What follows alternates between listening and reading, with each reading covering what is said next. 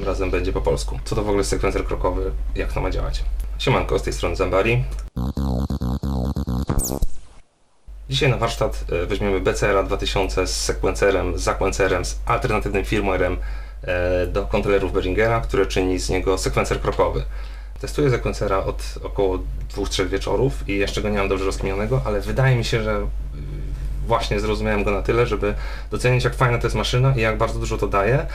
Będziemy robić sekwencję acidową, grać będzie x0xb0x, także wytłumaczę najpierw setup. Digitakt na początku będzie tylko źródłem zegara, a potem Wam pokażę świetną rzecz, gdzie tu można zrobić transpozycję i przy okazji pokażemy firmware 1.11 ze skalą patternów różną dla danego instrumentu, co jest bardzo dużą rzeczą tutaj. I jak starczy nam czasu, to jeszcze pokażemy sekwencjonowanie Shermanem. Uruchomimy sekwencer z Digitakta. On w tej chwili nie robi nic. Jest tylko źródłem zegara, a nuty będą szły stąd i grać się będzie x0xb0x. W tej chwili idzie sekwencer po krokach. Mamy odrobinę pogłosu, ale tym się nie przejmujcie. Możemy na razie zdjąć, żeby było jasne, co się dzieje. O, dobra, niech trochę będzie. Czyli tutaj gra sobie 300 trójeczka, powiedzmy, tak? On sobie gra jedną nutę cały czas. Sekwencer krokowy najlepiej pokazać na początek na krótkiej sekwencji. Tutaj są bardzo fajne rzeczy. Zmapowany jest przyciski, tak że na przykład ten powoduje ustalenie długości sekwencji i wystarczy, że dotknę tej gały. I teraz sekwencja lupuje się tylko na tych 3 krokach. Wchodzę w tryb pitch i ustalam wysokość nuty w tym miejscu. I on sobie gra te nutki. Mogę tą sekwencję wydłużyć. Mogę wydłużyć poszczególne nuty. To nic nie jest przygotowane, tylko się bawię, nie? Więc co? No i on sobie tam gra. Co dalej można tu robić? Akcenty. Czyli teraz dla środkowej nuty występuje akcent. Velocity większe niż 100 powoduje, że x0x otwiera nam akcent. Tak, możemy teraz ten pattern przesunąć, w sensie zacząć w następnym miejscu. On będzie trzymał tą długość, jak dotknę następnej gałki, dochodzą mi kolejne 2 nuty do sekwencji, które mogę sobie jakoś tam inaczej ustawić. I teraz co jest fajnego? Tu mogę, zmieniając nutę, przetransponować całą sekwencję.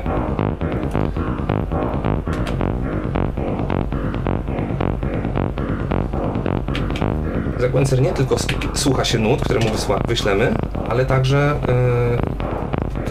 to, co przetransponuje, umieszcza z powrotem w skali, czyli można ustawić skalę i on będzie kwantyzował te nuty już po transpozycji względem tego, co ma ustawione w sekwencji, a sekwencje, które są nagrane, nie są skwantyzowane do skali, tylko zawierają jakby całe spektrum nut, a on je kwantyzuje na wyjściu. I teraz Digitakt 1.11. Co tu doszło, co pozwala zrobić zajebistą rzecz? Możemy sobie ustawić, to jest nowa rzecz, tutaj doszła skala per pattern, czyli mogę jeden pattern ustawić bardzo długi, znaczy on będzie szedł bardzo, bardzo powoli. Do takich transpozycji to jest idealne, bo zamiast robić conditional trigi i ustawiać to gdzieś tam na 64, to tutaj mam efektywnie 128 kroków z jednej szesnastki. Czyli teraz nuty, które wysyła Digitakt, są dodawane do tych wartości, które są ustawione encoderami, a dopiero potem kwantyzowane są do skali, w związku z czym to zawsze jest w skali jakiejś, tej, której sobie ustawiliśmy. A to mogę sobie na przykład nagrać.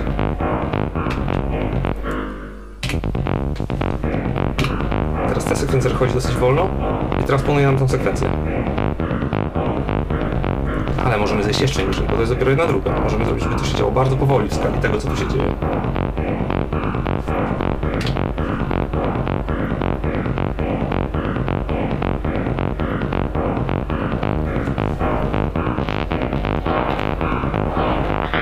Jak się to nam zaczyna nudzić, to możemy przesunąć całą sekwencję bez burzenia tej rytmiki o kilka kroków do przodu. Te nuty zostaną, a te są już inne. Nutki można też wydłużać. Zrobimy w ten sposób slajdy.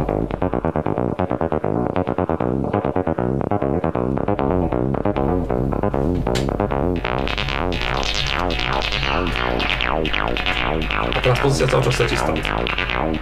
Czajcie? Jako bonus pokażemy Shermana i Filterbank, jak może też być sterowany za pomocą Digitakta. Puszczę jeszcze raz te 3 przypadkowe nuty, które tutaj zostały po moich ostatnich ruchach gałką i wpuszczamy sygnał przez Shermana teraz jeszcze raz, czyli to jest oryginalny sygnał.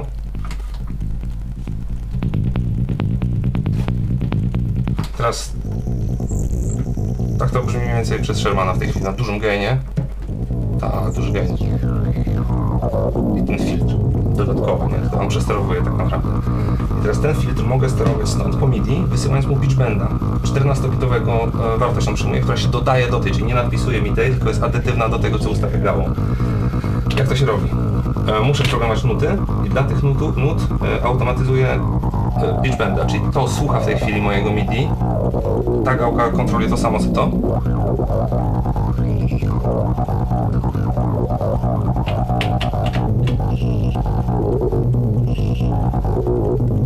Coś tam się wydarzyło, dobra, nieważne.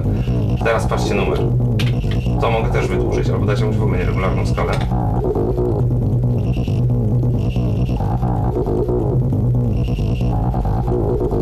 I sobie to leci na...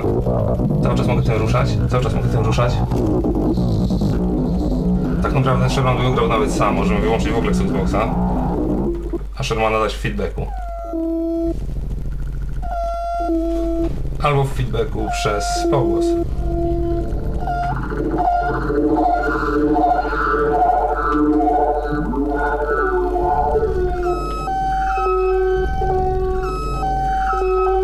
Gramy w tej chwili filtrem na feedbacku.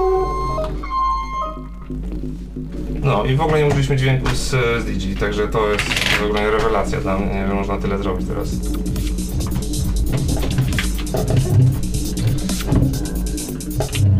Dobra, dzięki za uwagę.